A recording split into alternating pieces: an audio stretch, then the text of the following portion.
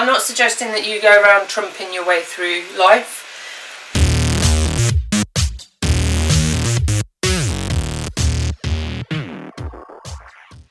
Hi everyone, it's Leslie Morrison here from LM Fitness, and today my video, vlog, blog, whatever, is all about how to get rid of bloating with a few really simple steps. Now bloating really sucks. I can sympathise with anyone who suffers with this, because on occasions I look like I'm about 3 months pregnant and it is seriously uncomfortable. So for many people, bloating can actually be like a daily nuisance. So and in some instances it can be really painful and very uncomfortable. So it is important to try and find out what's causing your bloat and to try and remedy it from the inside, rather than just taking like a Deflatin or something like that to just ease off the symptoms temporarily. But obviously when we're coming towards summer, when we're coming into the period of the year where our clothes get smaller and tighter, the problem's exacerbated because we start to feel very self-conscious about that bigger belly that's puffed out, the discomfort. And then obviously there's the additional worry of whilst we're on holiday, we're in a different country, we're eating different types of foods, you know, there's a lot of different elements. But that next day on the bikini, on, you know, that next day on the beach in the bikini or the swimwear or whatever, it brings a whole new level of discomfort. You know, it's like self-consciously you start to worry about what people are thinking. Nobody gives a damn. I'll tell you that now. Nobody's looking. But in here, everyone's looking and going, my God, look at that. Look at the size of the belly. So it starts to add all of these new dilemmas into our own mental state. But there are a few very simple things that you can do to help alleviate the discomfort, the puffiness, and feel better in a very short space of time. So today I am going to talk about that with you.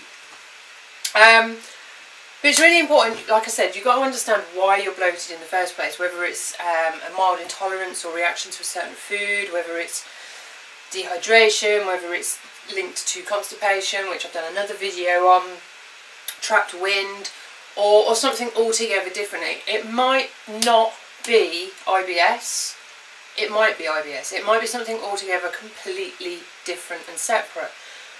But whatever it is, all of these tips that I'm about to give you will help to relieve it and highlight potentially what's going on. And if they don't alleviate the symptoms and the discomfort, then it's something else and you need to go and see someone about it, because it is important that you feel comfortable.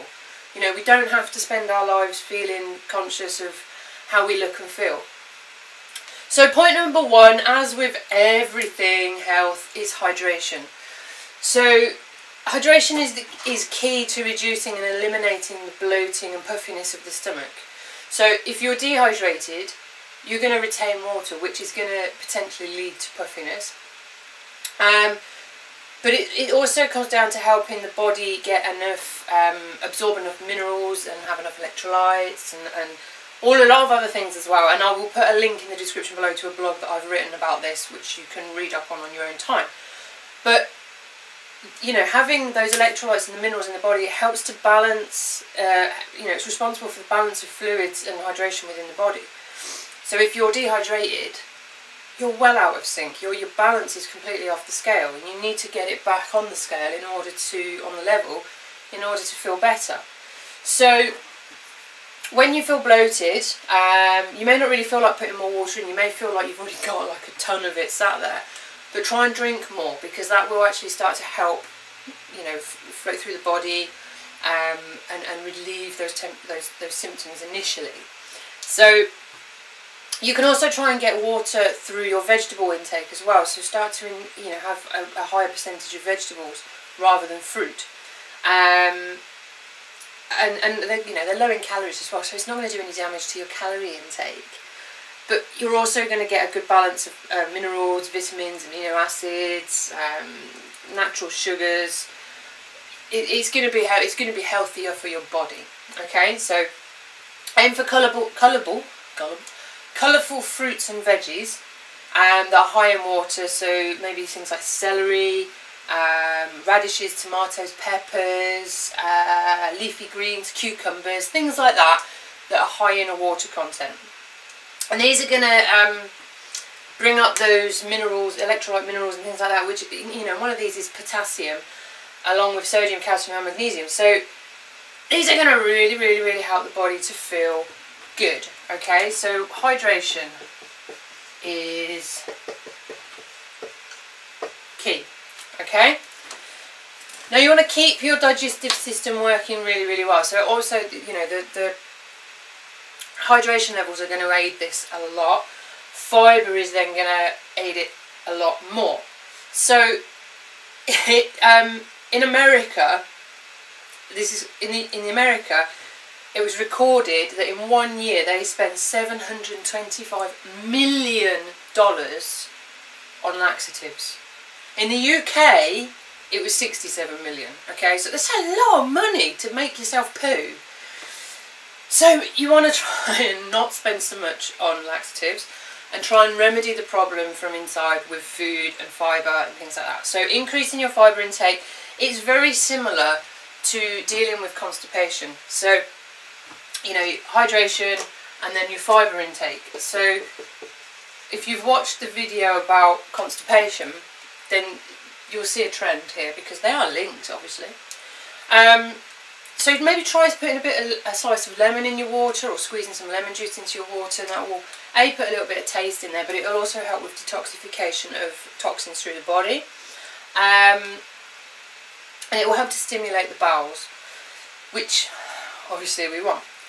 You can also try and increase things like your friendly gut bacteria. So this is done through things like probiotics, pre-fermented foods, things like sauerkraut, kimchi, kefir, things like that are going to help to, they're almost like pre-digested. They've already got the enzymes, the work's already going on to be digesting that stuff. So it helps the body break it down easier.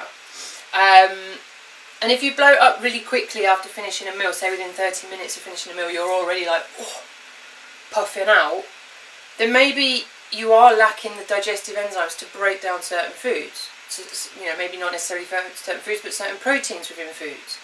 And this is something that I've recently come to grips with my diet, is I didn't realise it, but I was actually unable to break down casein in milk. So every time I have a coffee or something with milk in, I'd suddenly be like, and I thought that it was something, you know, the coffee. I thought, oh, I have a bad reaction to coffee. But actually, it was the milk.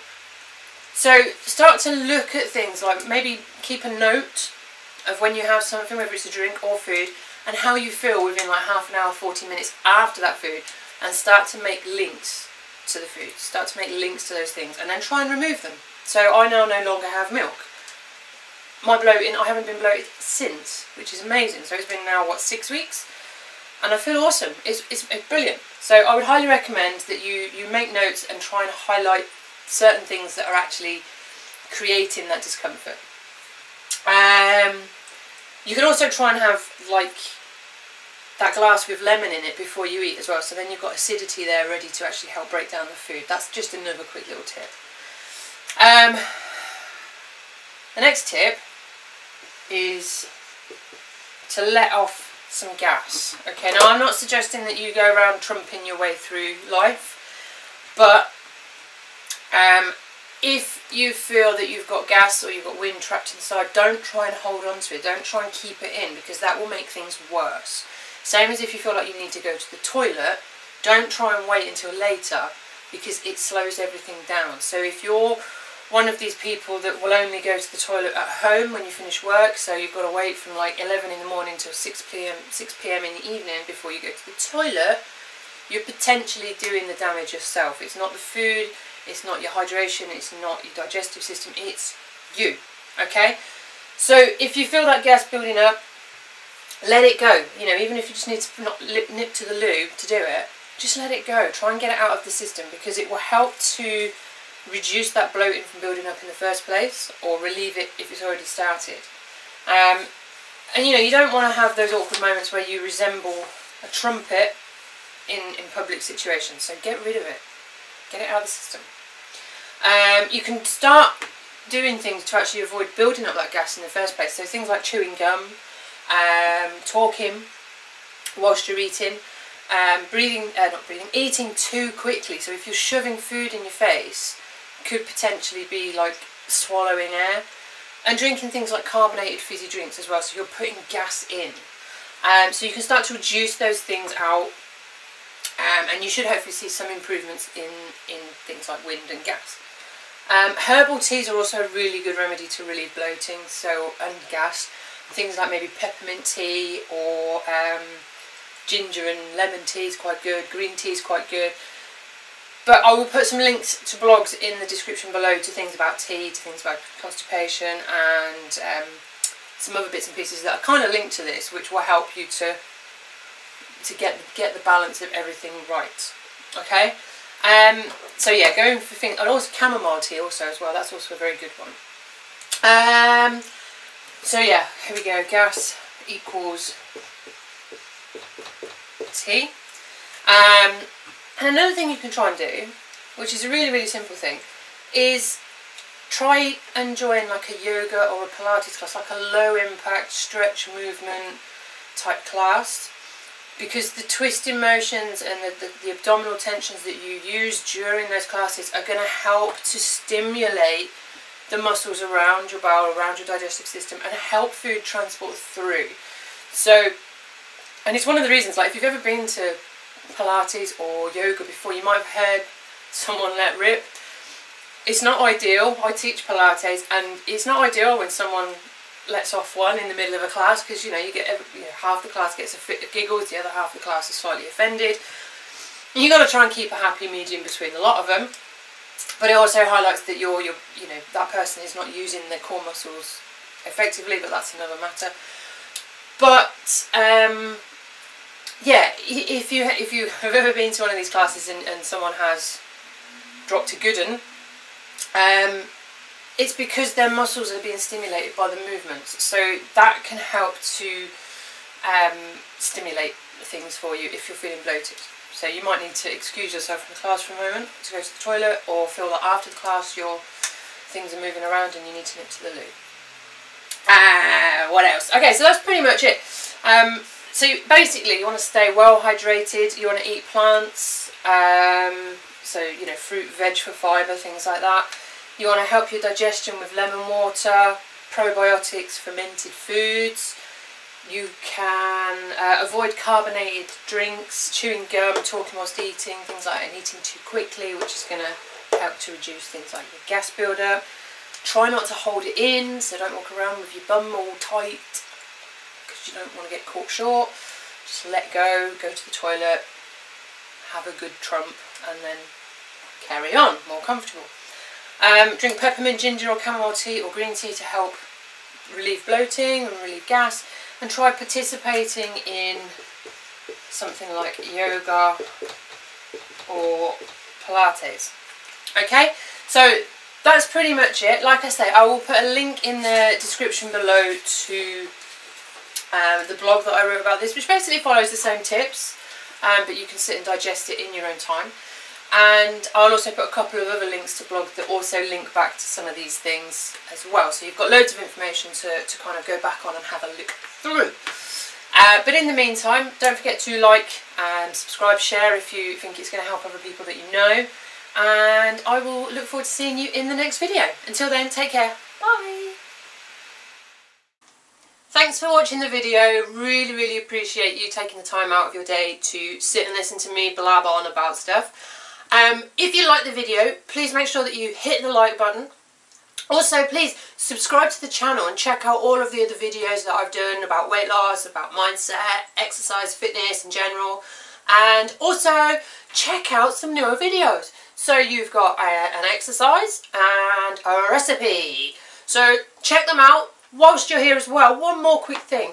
Social media, come and follow me. You've got Twitter, Instagram, Facebook and the website. Make sure you come, make sure you interact, and please leave a comment below if you've got any feedback. Take care, and until the next video, see you soon.